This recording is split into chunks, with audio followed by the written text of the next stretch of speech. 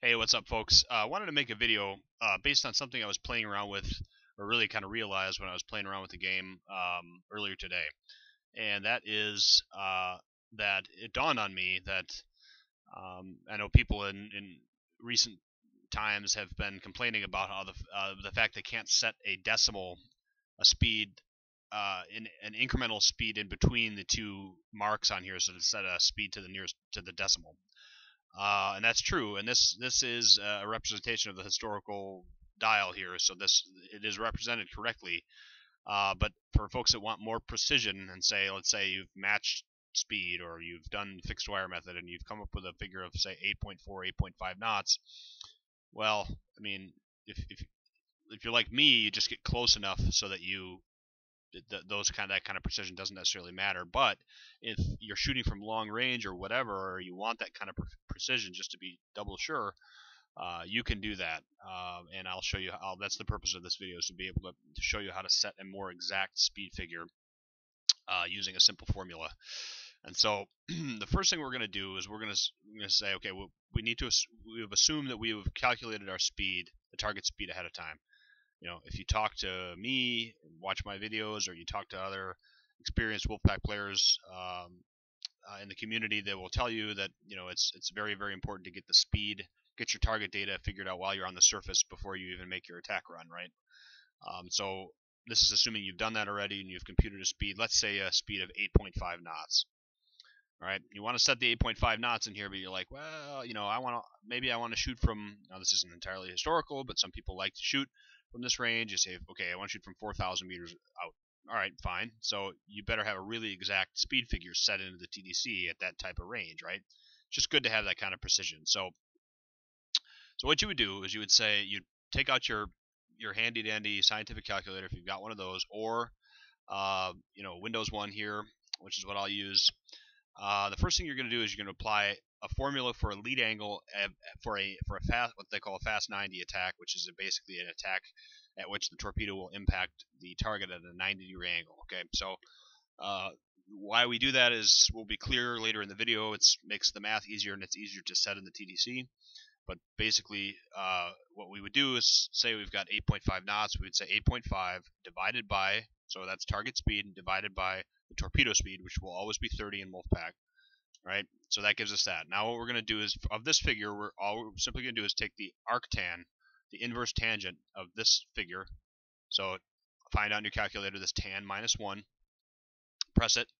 That is the lead angle right there for a 90-degree intercept attack. Okay, 15.8. We remember that number.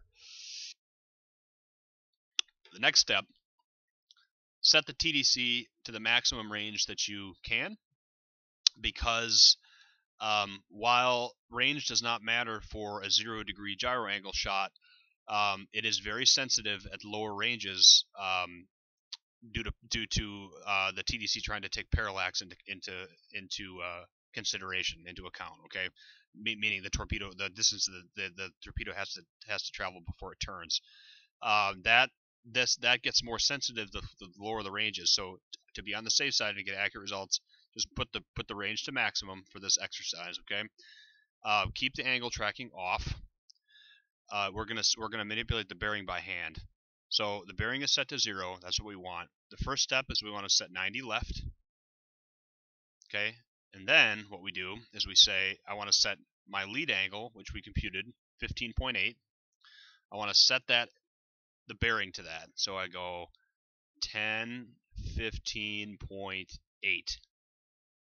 Get it as close as you can. It's a little finicky sometimes, but you can get it pretty close. 15.8, that's close enough right there. Okay, 15.8. Now, all we have to do is turn the speed dial until the gyro angle dials, the vernier dial here and the rough dial here, are both pointing to 0. Okay, both pointing to 0. So I turn, and right there. That's close enough. That is 8.5 knots. We've mathematically solved for the lead angle ahead of time with the simple formula, and we set that lead angle as if we were setting the scope, right, at that manually here, and then we just turn the speed dial until we got the 0 gyro angle that we know we would have based on that formula. Okay, so if you were to take the shot, it would be very straightforward.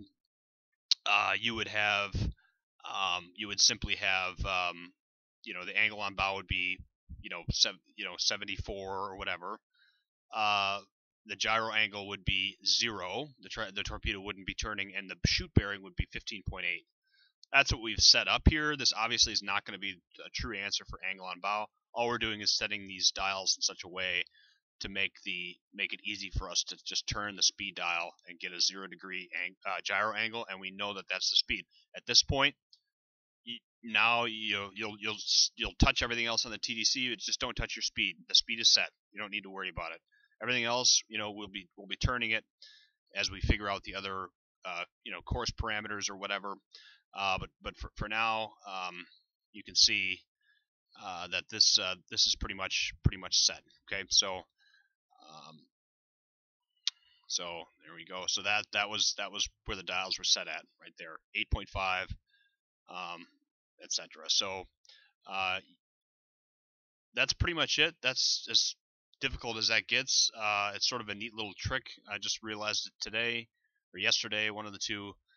But it's very helpful in being able to accurately set that speed dial if you're really wanting that level of precision. So that is pretty much it. Take care.